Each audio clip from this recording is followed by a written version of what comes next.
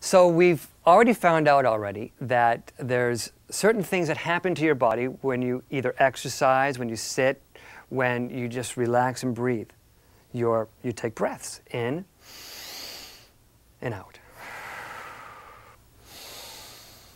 In and out.